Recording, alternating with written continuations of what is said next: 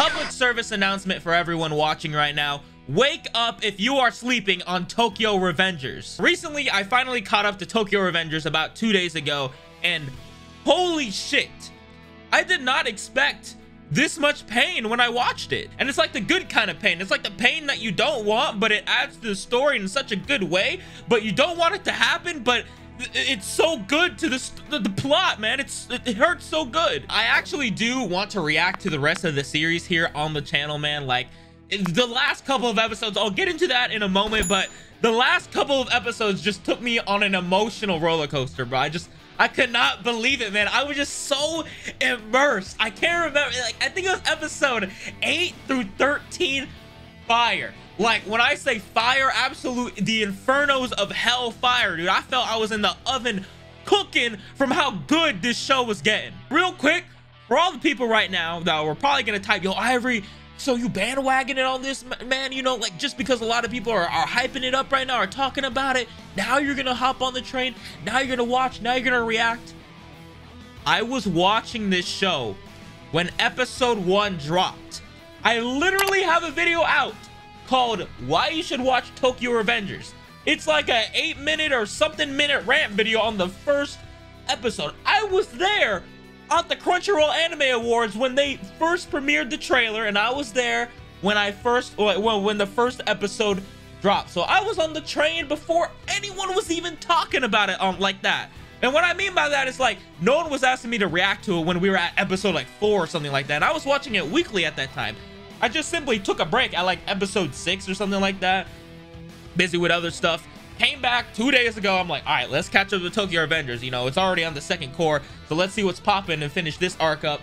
And holy shit, bro, I honestly wish I could have reacted to that, because some of the shit that goes on is crazy. I am gonna go a little bit into spoilers here, so once again, if you haven't watched Tokyo Revengers, bro, please do yourself a favor and watch it. Amazing anime, bro. If you watch stuff like Erased or something, maybe even a little like Steins Gate, with stuff that involves like time travel, emotional, you know, development and involvement and whatnot, more deeper themes, and also have like a comedy edge to it, Tokyo Revengers, definitely like fucking seal of approval. Please watch this series. But with that, dude, we gotta talk about some shit, bruh. Yo, first of all, episode 12, man. I just want to get this out of the way first. Episode 12. You fuckers are evil for this. Episode 12, man. Takemichi, he finally saves Draken. He's like, yo, we did it, bruh. The future's gonna change. We dope. You know, we cool. We go back. Everything's changed. I got my job back. My boy Akun is working as hairstylist, bro. Yo, when I saw him in there, and I'm like, yo, I remember the promise he made to you, bro, on the bike. I'm like, yo, dude, I was just like beyond hyped when I saw that shit. So like, I'm like, yo, my boy Akun is good now. And then, yo, Naruto's like, yo, Takemichi called him up. He's like, bro, let's go see my sister. I'm like, cool, let's go.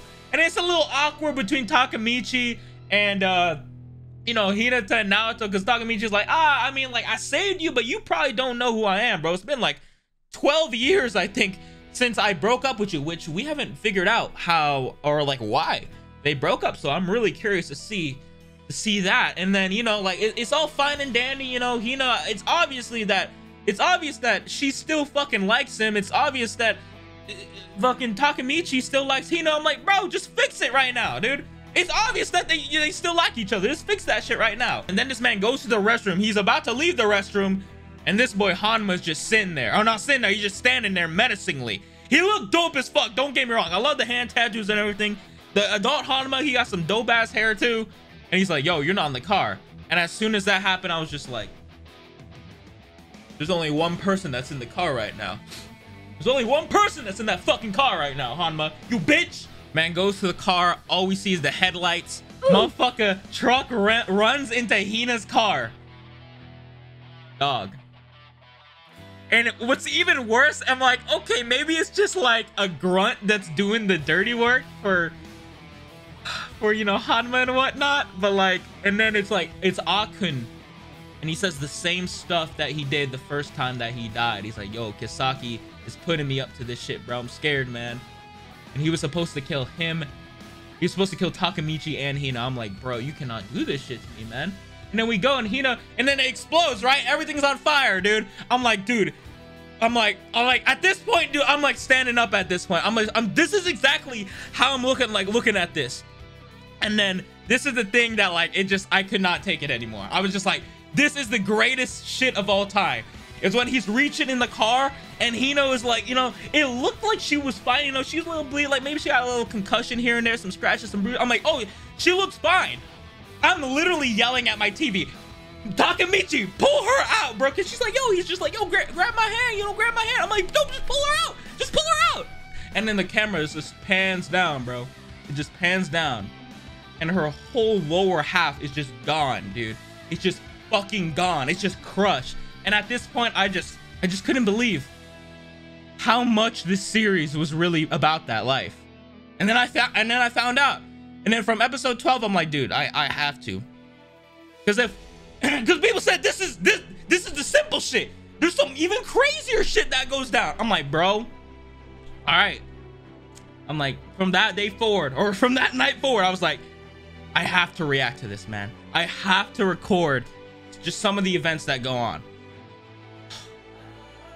And then obviously next episode, Takemichi goes back and then he's like, yo, gotta become, I think he's gonna become the 3rd division captain, I believe. I think it's the 3rd division. So that's what we left off, and then we're starting a new arc with that. But fuck, dude. Stop sleeping on Tokyo Revengers, man. It's so fucking cool. It's so dope. I definitely do think it deserves the hype that it's gotten over time, man. Because like I said before, definitely when it was first airing, you know, like episode like 1 through 4, at least from my perspective, there was no one really talking about it like that, man. I mean, sure, like, don't get me wrong, like Tokyo Revengers has fans. Like the manga I know is insanely popular, but when I was watching it, definitely like no one was really, you know, telling me like, yo, you need to react to this. You need to get on this hype train. I was just liking it because like, yo, it gave me like the Erased vibes and whatnot. I like the aesthetic, like I said before. I'm like, yo, it was just dope as hell. So I was just watching it on my own time. But after that, after seeing that episode, I was like, yo, I'm like, you can't do that. And that's not to take away from the other episodes beforehand. I'm not going to get into those because I don't want to spoil that. That was the only thing I want to talk about. But, you know, the previous episodes before that, involving Draken and Mobius and all that, fucking flames as well, dude. I love almost everyone in this show is so good. Takemichi, my boy Mikey, my boy Draken. Oh my god, just everyone's so fucking cool, dude. I love the designs, just everything, man. I can rant about this for days. But with that being said, I think I've updated you guys about how much I love Tokyo Revengers. I'm treating this video kind of like a sequel to the first video I made about Tokyo Revengers, just talking about the first episode, since a lot of people just don't think that I've been watching Tokyo Revengers ever since the beginning. So treating this like a sequel. So hope you guys enjoyed this little update, man. I'm letting you guys know also that I do plan to react to this. So the next Tokyo Revengers episode that airs, I will be here for it.